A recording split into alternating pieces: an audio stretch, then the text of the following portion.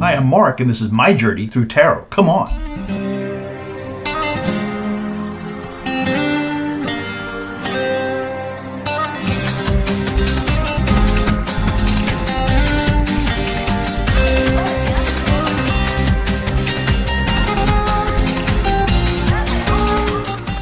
So this is going to be the British monarchy. Is it going to survive? We're going to talk about King Charles III. We're talking about Prince William becoming king and Prince George becoming king, and maybe just another look in on Kate Middleton, Princess Catherine. So hope you like the video. If you like the video, please do like the video, and if you haven't subscribed, please subscribe. And thank you very much for watching.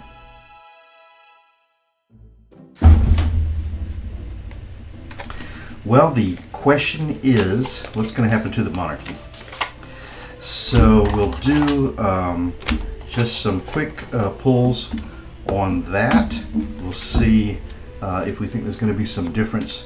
Some situations come up between now and when Prince William takes over, and see if there's going to be something left for William and George to use in the long run. So it's interesting. I mean, it seems like everything that could go wrong has gone wrong so far for the monarch. So, but before we do any of that, let's have just a moment for meditation.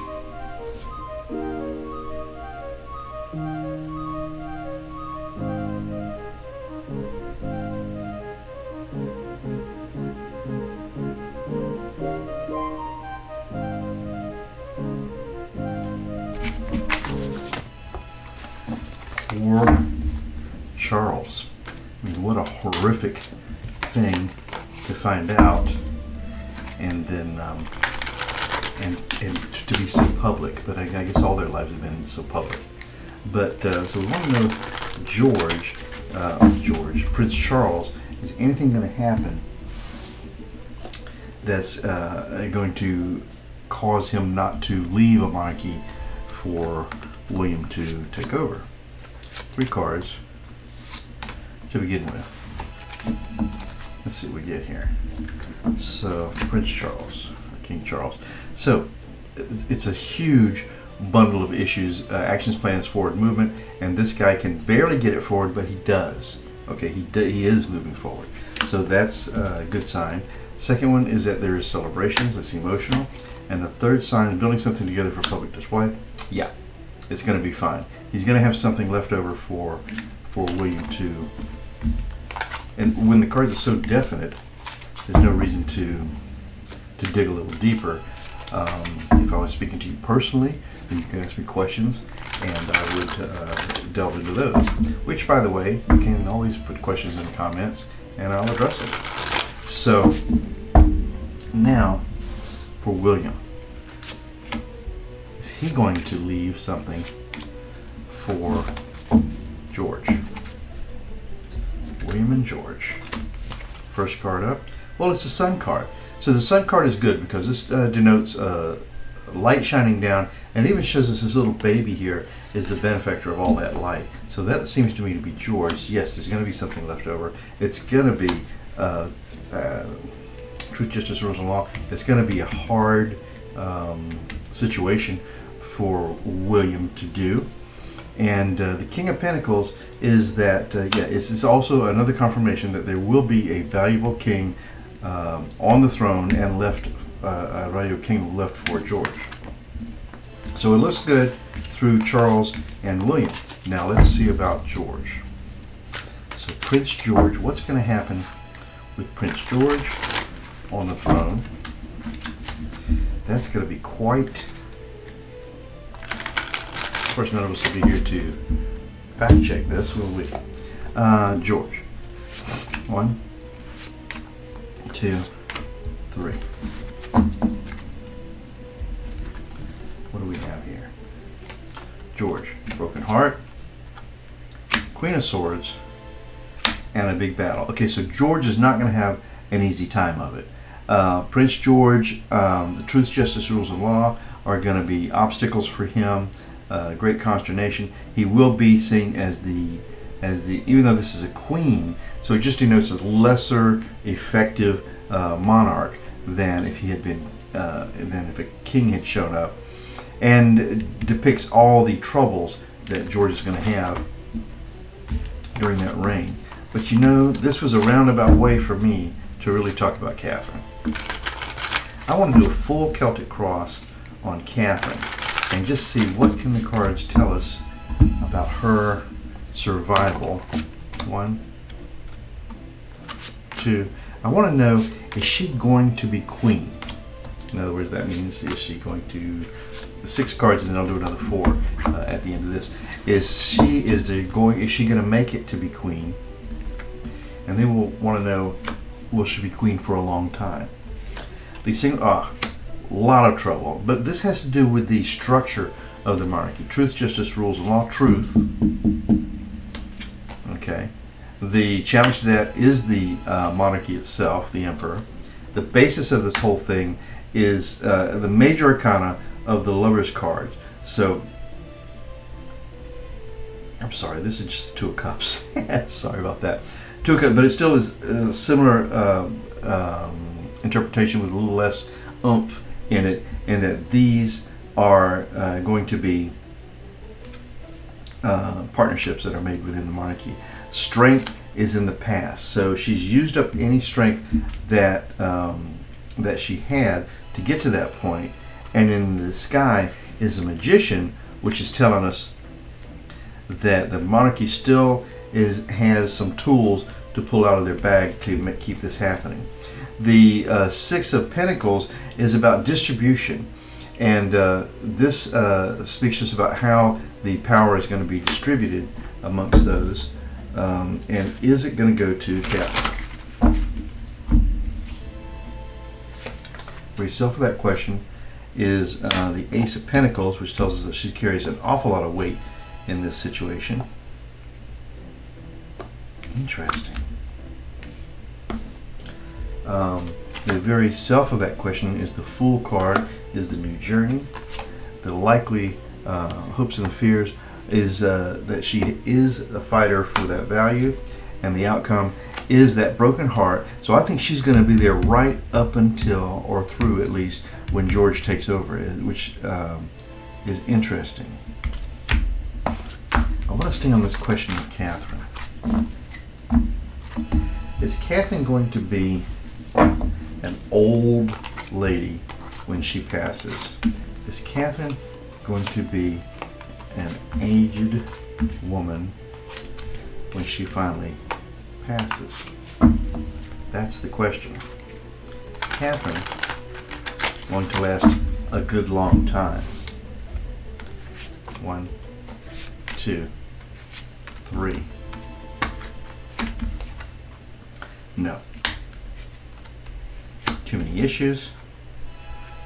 And looking at it in another perspective, I guess this would be saying, look, I asked the direct question, she's going to be an old lady when she passes. No, there's going to be problems, it's going to be a lot of issues, and looking at it from another perspective, maybe is that for the situation that she finds herself in, it will have been a long life considering what she's dealing with. Will William remarry? Will King William at that time remarry?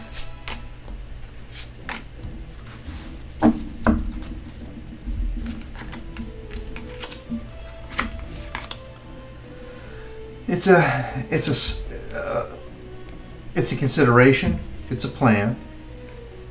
How to distribute that and the secrets that come out. So will William remarry? Well, yeah, that would be the least important of the royal issues, because the page is just getting their foot into the royal court, so it doesn't carry much weight, but it will be a consideration, but not at the top of the heap. It's determining how you distribute his value toward the people or towards him, his personal happiness. And then the Moon card is all the secrets that finally start to be revealed as a result of the fact, presumed fact, that he may need to remarry. And I think what we're going to do here is do 2 cards. Prince William or King William remarrying, because they have to build something for public display. It will be victorious. Okay, so although there will be issues towards that, eventually he will find someone else, and it will bring value back to the monarchy. George, King George. So that will be the future little boy, Prince George, as king.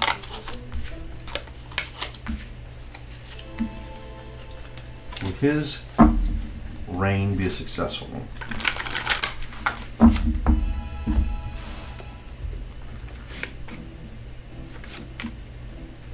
Will King George, who's now Prince George, will his reign be a successful one? Well, continuing to build the monarchy, so that's good. And a whole new monarchy, and he will be the star of that reinvention. So yeah, King George at that time will be a successful king, not without his problems.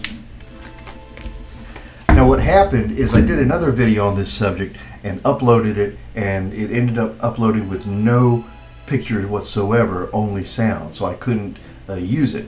I've had to do this video as a replacement. It's not the same questions exactly or even close, and this is a little more, and it's rushed, and I apologize. But I have to do this in a very limited amount of time. I have to put a video together at the last minute, and I deeply, deeply apologize. It really pains me when these technical issues happen, and I have to learn to back up my file so I have something to work with, and then I could have reestablished that old video. But anyway, listen, thank you all for hanging in there. You don't know how much it means to me. I do these videos just as a hobby and because I like doing it, and I hope you enjoy them. So hang in there, guys, and I'll promise I'll be more careful with my video uploads in the future.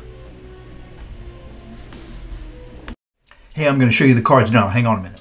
So this is one of my all-time favorite decks. So this is the Smith-Waite Tarot deck, the Centennial Edition. And there's two boxes here, and I'll explain what happened. Is when I was ordering this deck, I think it was Amazon. I'm not 100% sure, but it wasn't clear that one of the things I was ordering was just a deck of cards, and the other thing I was ordering was a commemorative set. Okay, so we'll talk about them separately. So the cards themselves are terrific. So these are, as you may have heard me say if you've watched some of my videos and watched me use these cards are the supposed to be the most true to the original artwork of Pamela Colman Smith. This is her initial, Pamela Colman Smith. These are the closest to her original artwork or interpretation that she and Waite came to agreements on for the way they would be depicted. Before I turn these over, I'm going to tell you. So one of the things I love about cards is when there's something special you can use the cards for, a special way you can identify with the cards that's only secret to you. Maybe I shouldn't like that, but I do like that. For instance, these cards, you can tell from the back of these cards whether they are upright or whether they are inverted before you flip them over. And here's how. In this little flourish here, it's almost a rose in a rose. It reminds me a little bit of the Tudor rose, but it's not quite that. But if you are looking at this card, the back of this card, and you see this little leaf is sort of pointing in front of this signature, then you know that this card, when you flip it over, is going to be upright. However, if you see that the leaf is pointing behind the signature, you know that this card is going to be inverted. So see, at quick glance, it's not very obvious to you. But once you look at it for a minute and you know that secret, now you know what's going to happen when you turn this card over. So let's use an example. This one is pointing before the signature, so we can see that this card is in the upright position. This one is pointing after the signature, and you can see that it's in the inverted position. So there you go. Now, the cards themselves are great. I mean, I love the coloring of the cards. They've got kind of a grayish, a brownish gray overtone, almost a misty, kind of a London fog kind of a feel to the overall. It's like someone painted the cards and then went back and did a treatment on them to make them look kind of, so I don't know if that's how Pamela Colman Smith created the art. I haven't seen her original art for this, obviously. I'm sure some people have. But that's what's great about these cards. It kind of gives them a built-in patina that's not real. You know, it's fake, but it still makes them nice and mystical. And so that's what's interesting about these cards. Now, at first I was disappointed that I had ordered 2 sets of the same cards, but then I understood that it was a good thing, and I'll show you why that is. Okay, so now this is the commemorative set of the Pamela Coleman Smith, artist of the Rider-Waite Tarot deck, featuring the Smith-Waite Tarot Centennial Edition deck, which is this. So it comes in this amazing container. I mean, I can't even really call it a box. It's like a beautiful, showcasing a lifetime of artwork by Pamela Coleman Smith. And so it's really cool. And wait till you see how it works. So you open this treasure chest up, and you've got this beautiful finish here, and you got wonderful little tabs where you can pull back the covers and see what's inside. And what is inside is a pack of the cards. And in truth, what's happened is these were the cards that were wrapped up inside this box, and these cards came in that box. But I got this first, and so I wanted to use the cards, so I opened it up, and oh, look at that. And I don't like that. This has to be tucked down in there, so there's a couple things that aren't perfect. But so I took the cards out of here, opened them up, started using them, and then the other cards came, and I realized, oh, well, I can make this a complete set if I put these in here. What's in here? Of course, you have the cards, and then you have a nice little bag to keep them in, if that's how you're going to keep your cards, and so many people do. But I've just chosen to try to leave these cards in kind of a pristine condition. And then on this side is where all the treasure happens. The first thing you have is this booklet, The Artwork and Times of Pamela Coleman Smith, artist of the Tarot of the Rider-Waite Tarot deck, by Stuart R. Kaplan and Lynn Arjo, I suppose. So this is who wrote this book. In this book, it tells you all about, not all about, but it's a very good information about Pamela Coleman Smith. It's a lot of her art that's not related to tarot, and explanations of how that art came to be. I mean, this is just a fascinating book, and I love it. I love it a lot. So there's that. The next thing that was in here, these are actually postcards. Okay, so these are postcards, and all of these are the art of Pamela Coleman Smith. So, and then this book talks about these postcards and why they come to be, and they all have a very interesting story. So, which I won't go into now, but if you think you'd like to know, you should order these cards. So, very interesting stuff here. Love it, love it, love it, love it, love it. Okay, next thing you're going to get is you get some larger pieces that this is Pamela Coleman Smith, who I understand like to be called Pixie as a nickname, and she's a lovely person. This is someone that she knew, a stage actress at the time, and there's even a little message down here. The name of this person is Mistress Page, and then you are Mary, so am I, haha, Ellen Terry. So I'm not sure now, but the book explains all of this to you. Then you get, this is an example of just some black and white work she'd done for I don't know what, it doesn't tell you on here, but it does tell you in the book. And then this is some more examples of what she might have done for playbills or other ways. You know, artists have to make a living, so they use their talent of making art to sell and do other things. So love, love, love everything that came with this, and amazing. Now, the final thing, and I've lost the little ribbon, but also this has a ribbon here that helps you pull everything out, which is so smart and so good. I don't know who thought of it first, but it's a great use of that. And then you have here the actual pictorial key to the tarot. So some of you may have seen me using this book, which is the Pictorial Key to the Tarot by Waite. And so this is just another representation of that, but just in a different book. And it all comes in here. The one thing that you're missing here, I don't think the cards are in this book. No, the pictures of the cards aren't in here, but it's terrific. Everything else is true to that first book. This one, however, which I bought separate from an online bookstore, does have depictions of the cards in it, as you can see. So that's very useful to use that all the time. So very handy to have. And then finally, like so many of these decks, this gives you some examples of some spreads you can use and how you might read them. And so everything about this this package is exactly the best that you'd want to get in a gift. This is the one little misgiving here. Maybe I'll work on that later. But so nice. So that's been the tour of these cards, and I hope you've enjoyed it.